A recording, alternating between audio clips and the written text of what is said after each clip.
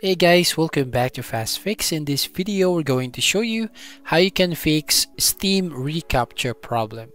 So if you are experiencing this error on your Steam, basically, the first step that you can do is open up your browser, and then we're going to click on the three dots at the top right hand corner.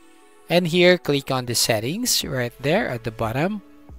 And at the left side of your screen, we're going to select privacy and security. And then here, click on third-party cookies at the third section. And here, if you have selected these two options, block third-party cookies in incognito mode and block third-party cookies, basically you just have to select this allow third-party cookies. Now once done here, you just have to reload this page. Now the next step here that we're going to do is basically you just have to copy the link at the search bar right from there. So Control C, and then we're going to open incognito window. And here we're going to paste Control V on your keyboard. So it should be fix your issue on your Steam Recaptcha problem.